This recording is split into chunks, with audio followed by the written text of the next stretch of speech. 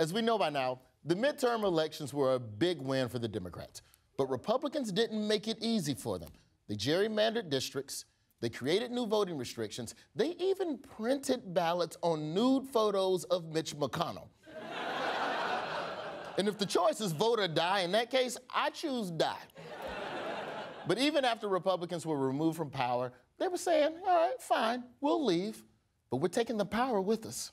Outrage in Wisconsin and Michigan as lame duck Republicans attempt to strip power from elected officials before Democrats actually take control. Protesters ascended on the Wisconsin state capitol today, decrying what they are calling a last-minute lame duck power grab by the state's Republican legislature. The Republican majorities in the state legislatures have moved quickly in the last days of unified governance to pass a slew of measures that would limit the authority of both the governor and the attorney general right before Democrats take those offices. This piece of legislation is a mess. It's a hot mess. A hot mess? Who still says that? Does Wisconsin get their slang on a 5-year delay? Well, it's a hot mess for shizzle. This legislation is officially off fleek. Now, hot mess doesn't even capture how blatantly corrupt this power grab is. Democrats in Wisconsin and Michigan got hired to be governors. And now Republicans are making those positions less powerful before they take office. This would be like Marvel changing Spider-Man's superpowers now that he's black.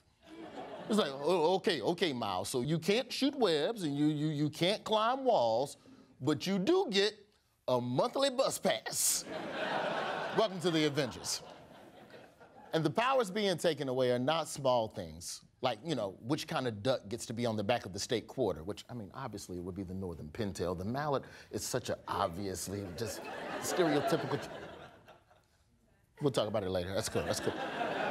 Right now, Republicans are basically trying to stop Democratic governors from carrying out promises that they campaigned on and that voters voted for, like campaign finance reform and protecting Medicaid. So this is voter suppression after the election.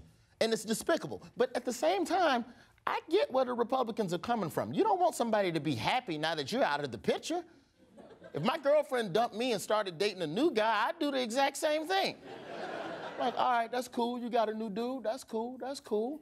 But y'all can't go to P.F. Chang's. That's my spot.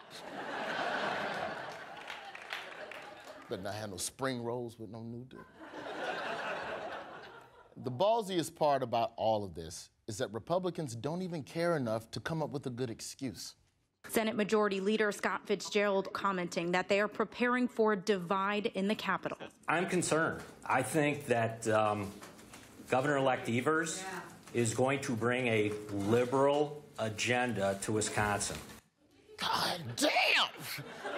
That was just the truth right there. He didn't even try to sugarcoat it. He's just like, the people of Wisconsin want this liberal stuff, and I don't, so f*** them. I hope this guy's that honest about everything. You know, don't worry, kids. We sent your dog to a farm upstate to have him murdered because he was old and gross.